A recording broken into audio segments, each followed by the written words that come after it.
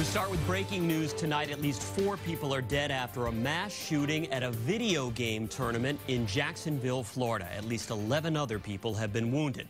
Tonight, police say the suspected gunman is dead. I'm Ken McLeod. And I'm Katie Brace. Part of the shooting was actually streamed live as players took part in the tournament. WBZ's Tiffany Chan is live in the Satellite Center with the details. Tiffany. Katie, Ken, those players were focused on the screen when gunshots erupted this afternoon. In those recordings, you can hear the terror in their voices as people frantically ran for cover. A video game tournament turned violent Sunday after gunshots rang out inside of a bar in Jacksonville, Florida. Authorities say multiple people are dead, including the shooter. We have no outstanding suspects at this time, no outstanding suspects. We have one suspect in this case. He is deceased at the scene at this point. The tournament was streaming live online when the gunman fired 13 shots.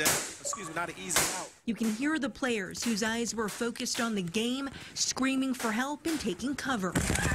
One witness says he heard the gunshots and took the shirt off of his back to tend to victims. First thing I did was I flipped him over. Next thing I did was apply a pulse, see if he had a pulse. He didn't have a pulse. Next thing I did, take off my shirt, apply pressure to the wound.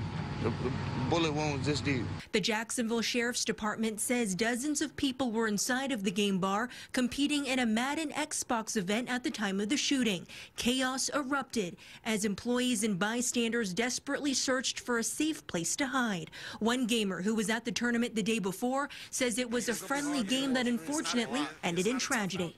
I don't know if I'm uneasy about it. I'm way more upset that someone got this upset over a game than anything. A simple game, it's nothing crazy.